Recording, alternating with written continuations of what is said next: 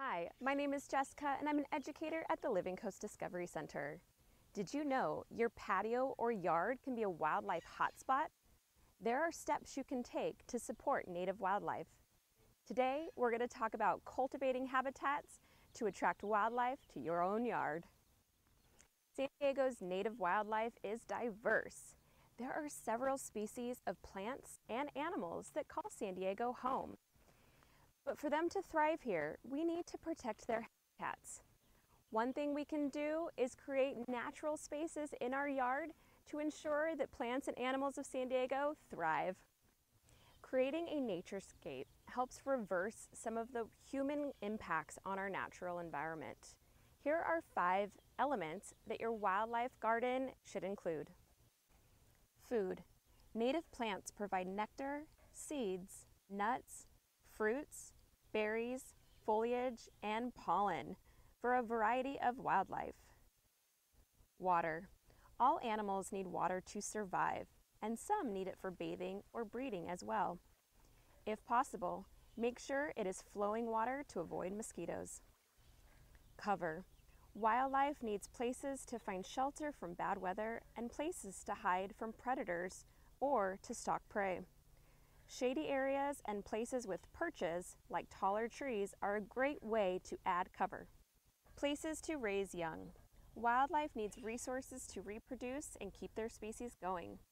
Some species have totally different habitat needs in their juvenile phase than they do as adults. A great addition to your outdoor space could be something like a bird box or a bat box. Sustainable practices. How you manage your garden can have an effect on the health of the soil, air, water, and habitat for native wildlife, as well as the human community. Create hydrozones where plants with similar water needs are grouped and irrigated together. Separate low water users from high water users. Collect rainwater from roofs in rain barrels for later use. Rainwater harvesting can help reduce water bills and the community reliance on imported water from an outside region. Alternatives to sustainably managing pests. Learn more about integrated pest management, a system where you can use chemicals as a last resort. The first thing you do is tolerate some level of pests because that will bring in natural predators. Second, prevent the things that eat your plants from causing too much damage by arranging your plants in such a way that bugs can't reach it. Combine the above practices so that you don't need to use chemicals. Hi, my name is Judy Linser. Welcome to Little Pond La Mesa. This is my backyard wildlife sanctuary and I love sharing it with people. I love the concept that I've created here. I also work for the California Native Plant Society. I've been the Native Plant Society tour director as well as a workshop director, and my garden is about 95% natives, which is a wonderful opportunity to create a tremendous amount of habitat for birds and other wildlife to utilize. Lots of plants for pollinators, butterflies, bees, praying mantises, bats actually. Just lots of different animals are found here. I've also had some bird predators, great blue herons, great egrets, and even an osprey. Just last week I had a Cooper's hawk here. It gives a whole new meaning to bird feeding. For many years, we used the pond when my kids were little. However, when they got a little bit older, I was the only person using the pool. I do laps maybe about 10 times a year. So about 5 years ago, I had the idea to turn the pool into a pond, and I never looked back. This is definitely something that I have fully embraced. There was never a time when I said, oh, I'm going to go have some tea or a glass of wine by the pool. But once it became a pond, I spent a ton of time out here. So basically, it was out with the toxic chemicals and in with the algae. It took about 3 weeks before I started introducing fish. And actually, within a week, there were little dragonfly larvae swimming around that quickly from when the toxic chemicals were out. And I had over 100 dragonflies hatch just about 2 months after I started this project. So introduced koi, most of them are rescue koi. There are also a couple of turtles in here, some rescue red-eared sliders, as well as 3 other species of fish. I have some high-fin sharks, some platies, and some minnows. And you can see lots of vegetation. The vegetation helps with oxygenation and keeping the water clean, as well as the waterfall, which you saw earlier, also helps with oxygenation. So one of the main reasons that I decided to do a pool to pond is because it's really creating a ton of habitat. So there's a great water source. Animals can come up and drink from the waterfall. I see birds in the waterfall constantly, as well as, again, the backyard bird predators that are native here too. In the summertime, there are bats flying over the pond, and there are also, obviously the bats are fantastic for eating insects and ridding the area of insects. I also do have fish in here that are able to eat mosquitoes and mosquito larvae. So that does take care of the whole mosquito issue. So I sit here on this bench and eat just about all of my meals out here. I'm also very popular because friends like to come over and enjoy the pond as well. And it's also a swimming pond. People often ask me the question, but do you go in? Absolutely, I do go in. I sometimes put on a wetsuit and I go in and cut the vegetation. And I also put on my bathing suit and I do laps. So it absolutely is a swimming pond. This concept is very popular in places like Australia and Europe, where they do have swimming ponds. And my idea is to really share this concept with other people so that they can use the pond as well for swimming and also have the enjoyment. Pollination is the process of pollen moving from one flower to another flower of the same species. Now, pollination can happen by wind, water, or even self-pollination. Almost all flowering plants need to be pollinated. So it is important that bees, butterflies, and hummingbirds are protected because these are our big pollinators. Pollinators have evolved alongside our native plants, which are adapted for our local growing seasons, climate, and soil. Different pollinators require different plants. Hummingbirds sip nectar from long tubular honeysuckle flowers, while green sweet bees prefer more open-faced sunflowers. Non-native plants may not provide pollinators with enough nectar or pollen, or may be inedible to butterfly or moth caterpillars.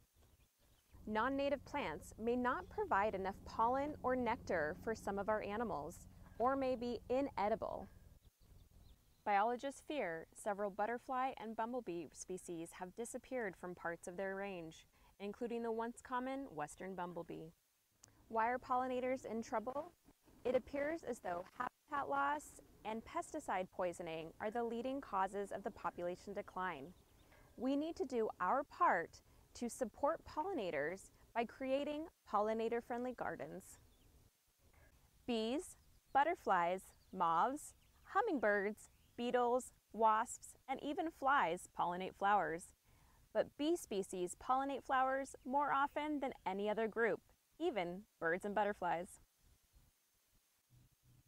If you want to attract hummingbirds to your garden, deck, or patio, you can hardly do better than that of a monkey flower. They come in a variety of colors from reds, pinks, and yellows, and always look great when flowering. Hummingbirds love monkey flowers because they are a great source of nectar.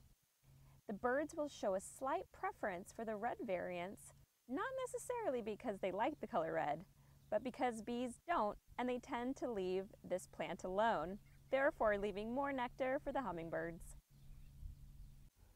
Native bees of San Diego are quite unique, many of which bear little resemblance to the honeybees and bumblebees we know. The biggest are grape-sized and glossy black, while the tiniest could sit on the head of a pin or slip unnoticed into a flower. Some are iridescent jewel shades of blue and green, while others are rusty red. There are more than 350 different native bee species, and estimates that there are as many as 600 species in the region. Sweet bees, carpenter bees, and mining bees are just a few of our native species. Carpenter bees like wood piles for nesting and shelter. Some bees like exposed soil because they nest underground, so leave a patch of your garden undercovered. Now that we've talked a little bit about pollinators, let's talk about the right plants to choose for your garden. Here is a list of native plant species that attract pollinators but require minimal water. This is the California buckwheat. This plant has little clusters of flowers that butterflies and moths like to visit. In the spring, this plant has small clusters of white and pink flowers, and as the heat and drought of the summer emerge, the flowers change color to orange, red, and then brown. This flat-top buckwheat is a nectar plant for the endangered Hermes copper butterfly. The chaparral yucca sends flowers up on a tall stalk. That's an indicator that this plant will bloom once in its life and then die. A lot of energy goes into growing a tall stalk so that pollinators can find it. When it dies, it drops down and plants seeds further from the base of the parent plant. Each species of yucca is pollinated by a unique species of yucca moth. Other pollinators may also visit this flower in order to get nectar, but they won't actually pollinate it. Ecologists speculate that other pollinators visiting this flower may help prevent the yucca moth caterpillars from over-consuming the yucca flowers. The San Diego sunflower, like all sunflowers, is a cluster of many flowers put together. So when a pollinator visits one location, it's actually pollinating all the little flowers in the center of the disc. It's also pollinated by many different things like flies, bees, and moths. Okay. So here we are in my backyard habitat. Native plants live here. So native plants seem to be a wonderful addition to any garden. First of all, they're low water, of course, because they're California natives, and they also create so much habitat. The difference between just a drought-tolerant plant and a California native plant is that you can have a drought-tolerant plant, but a California native plant evolved with California native animals and, again, pollinators, so it really does attract a ton of wildlife. So if you look here, there's a beautiful sage and some bees buzzing around. This is California sagebrush, which has my favorite fragrance in the backyard. On the slope you can see some California sunflowers, other sages, there's bladder pods, and this is an oak that started out about 6 inches high 10 years ago. And oaks, a lot of people don't know this, but they attract moths and butterflies. There are hundreds of different kinds of moths and butterflies that utilize, there's a hummingbird, that utilize oaks as a habitat plant as well. So I do have a couple of coast live oaks in the backyard as well, plus some scrub oaks at the back and some toyon and lots of buckwheats. Just around every corner is a different surprise. Most of my plants, this is my front yard, and most of my plants come from 3 local nurseries. One is Moosa Creek, which actually delivers to nurseries all around the county. The other is Tree of Life Nursery, which is up in San Juan Capistrano, and what used to be Recon, but now is Native West down in the South Bay. So most of the plants have come through there, also through plant sharing. The California Native Plant Society has a native garden committee, and we visit different people's native gardens. We do a lot of garden sharing that way as well. So as far as native plant maintenance, because I don't use a lot of water, I don't irrigate, therefore there are very few weeds. So maintenance is pretty easy in that regard. And I have a landscape company called Restoring California, Vince and Daniel Bellino. They come a couple of times a year to help me with some of the bigger trimming and some guidance in those areas. But for the most part, I take care of the garden completely by myself. You always see me with clippers. I actually have clippers in my mailbox, pull them out, do some clipping here and there. And again, the occasional weed pulling, not much of that, mostly just trimming. And I'd also like to point out this recycled bottle path that I love.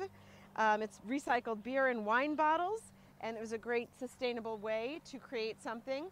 One of the things I also love about this path is I really want to invite passersby and neighbors to walk the garden and experience the garden. So I want them to take a look around, see the sages, smell them, touch them, and get some ideas about what it's like to be immersed in nature. and how a native garden, even though it's hardly irrigated, could actually be quite lush. For beginners, you can start small. I would suggest getting on the CNPS or CaliforniaNativePlantSociety.org website, and specifically the CNPSSD.org website. There's lots of different resources out there. I highly recommend Calscape, which is a wonderful website which gives you the different native plants that live within your zone. It tells you when they bloom, what kind of mulch to use, how to plant them, what kind of pollinators they attract. So again, calscape.org is fantastic. And a great way to get started.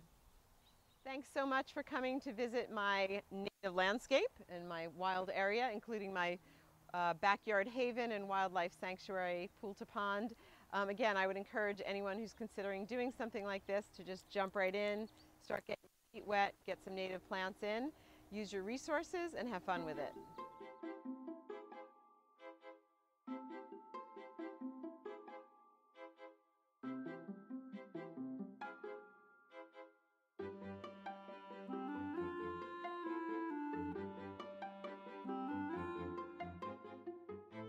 Wildlife needs our help.